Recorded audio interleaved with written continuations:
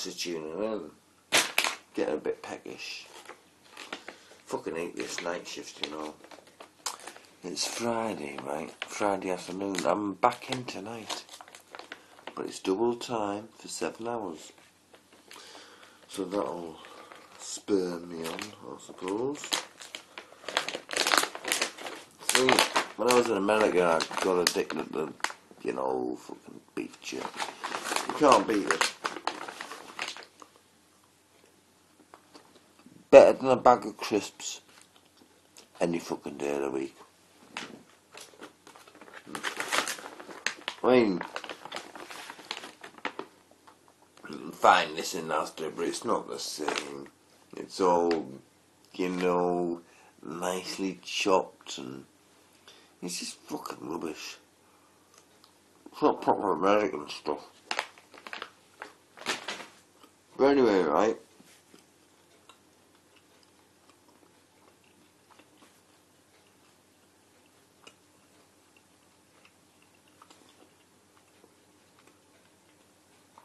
Anyway, right?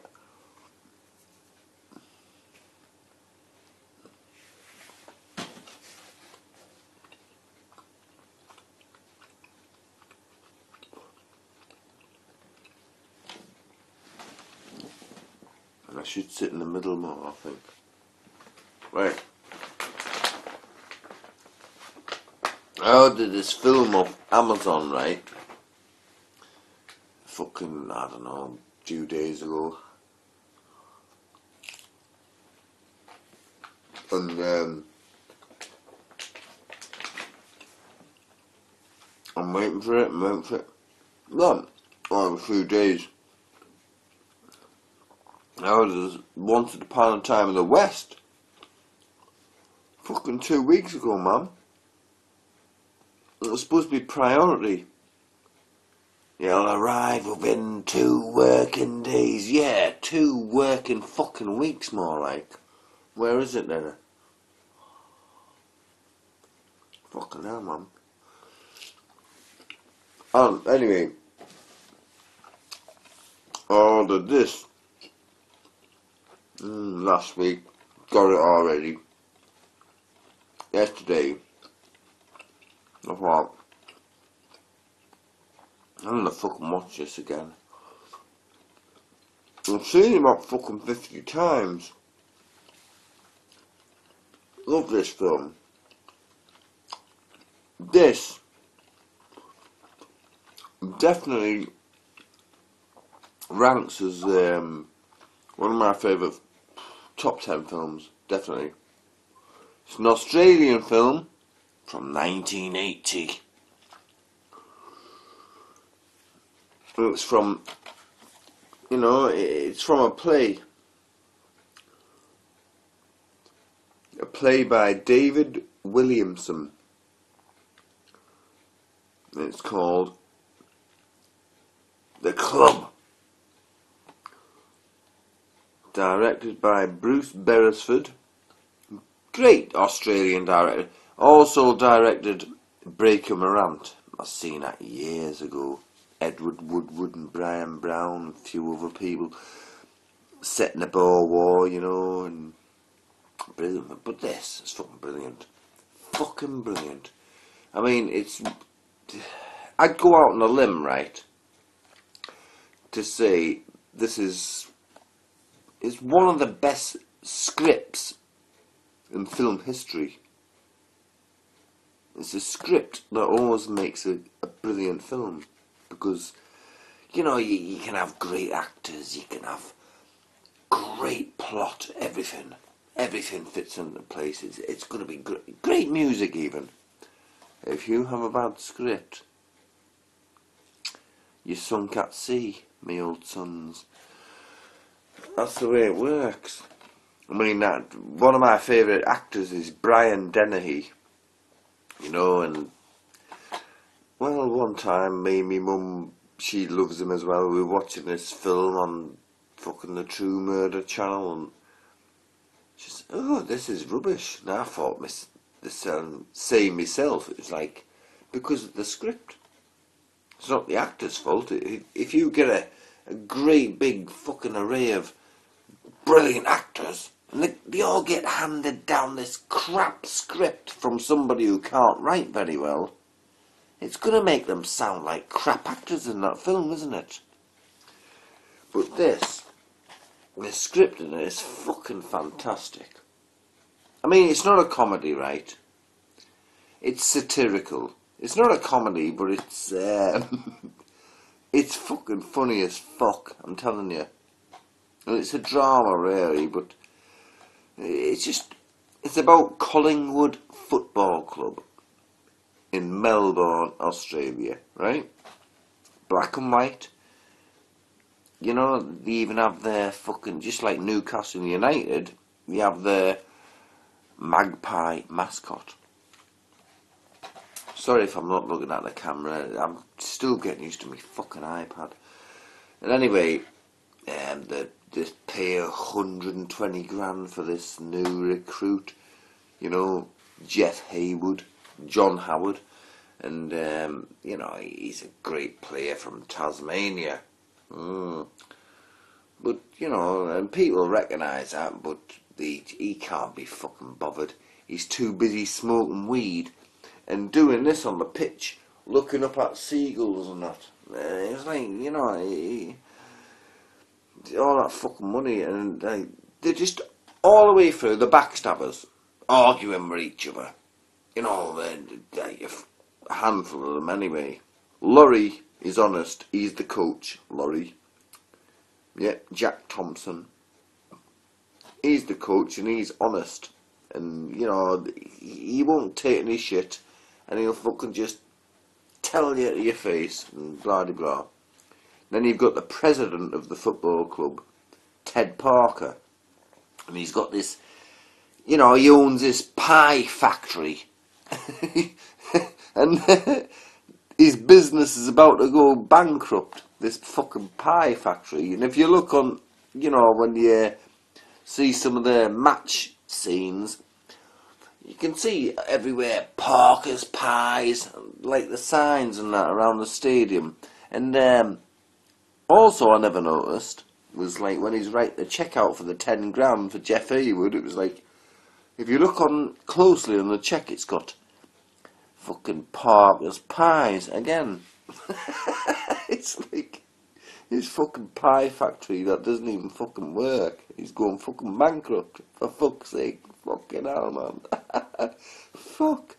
Anyway, they're arguing. Oh, we're spending all our money, 120 grand on this player from Tasmania. And fucking, he says, the player they bought, you know, fucking Jeff Haywood, John Howard, he's like, how much of this money goes to me?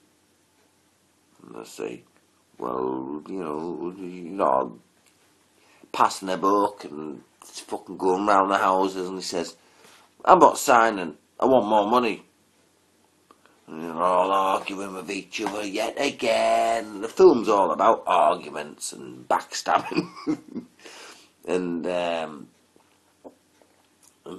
Ted Parker pipes up, how much more money? 10,000. So he pays it personally, writes a check out, and that's when you see it on his fucking check. Parker's Pies.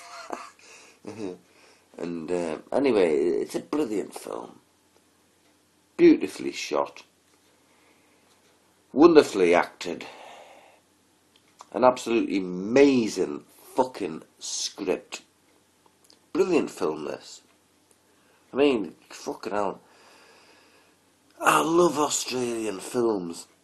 And this one, fucking hell. The first time I seen it was on TV. You know, it was like years ago, in the 80s or something. I mean, this was released in 1980. You know, director Bruce Beresford. Brilliant from David Williamson's play. Alan Castle, he's like the football administrator. He doesn't give a shit about football. He doesn't even care about the game. He's just there. Well, to him it's a business. And that's what football's become now in England anyway. But this is 1980 in Australia. And that's you know, an what does he call him? He calls him an oily weasel. And he fucking is. He's just a backstabbing bastard. And I won't tell you too much about it. And then you've got Jock. Fucking Frank Wilson. That's his real name. Jock Riley, right? He's obsessed, absolutely obsessed about his precious 282 games he's played for the club. And nobody's ever beat his record of 282 games and 4 premierships. He's obsessed with it. It's like he brings it up every other fucking minute. And like he accuses Laurie, the coach, the brilliant coach, of being obsessed with it, beating his record, but he's not, he wasn't, he doesn't give a shit. It's only him, oh, I'm in the record books, 282 games and 4 premierships. Jock, and he's got a silly, crappy business as well. He's got this like fucking second-hand shop, you know what I mean? Selling fucking rubbish toasters and alarm clocks and fucking loads of kinds of household shit that nobody wants to buy. I mean, there's one great line in the film. 40 gross. A bloody Russian alarm clock that ticks so loud that you didn't even need a bloody alarm. Yeah, brilliant film this. The Club. Fucking love it. I mean, this cost me 20 quid. And it was the last fucking copy. Because it's pretty rare on fucking DVD. Well, probably VHS as well. You know, I mean, it wasn't a massive film in Australia or anything, or anywhere else, but it's a fucking brilliant film, I tell you. You know? So, it's The Club, directed by Bruce Beresford, 1980, from David Williamson's play. And incidentally, I think the American version of this was called Players for some reason. I'm not the American, the same film obviously, but when it was released there it was called Players. I could be wrong, it could be the English one. No, I think it was the American one. If I'm wrong, shoot me at dawn, right? I hope it's cloudy tomorrow. But anyway, The Club. I love this fucking film. I mean, I've only ever seen it, right, on like VHS. I recorded it off the telly years ago. That's the only version I've ever seen on a crappy little telly. A video I recorded off the TV, the film, you know. And all of a sudden I get the DVD and I've got a 50-inch plasma to watch it on. And it's fucking heaven, man. And I noticed things that I didn't see before. Brilliant fucking film, this. I mean, I'm not a sports fan, yeah? No. I mean, I like me little bit tennis. I like, you know, I love me boxing. I love boxing. That's as far as I go. I don't like football. I don't know anything about fucking other countries like footballs, like things or anything like that. Even if you don't like sport, you'll love this fucking film. Simply because of the fucking diverse characters and the fucking script. The brilliant fucking script. It's a brilliant film, this. Brilliant. The Club. Yep. The best Australian film ever made. Well, that said, I think I'll go and have a little chat with Christy Marathon, because she's calling me on Skype, you know. Hi, babe. Oi, mate!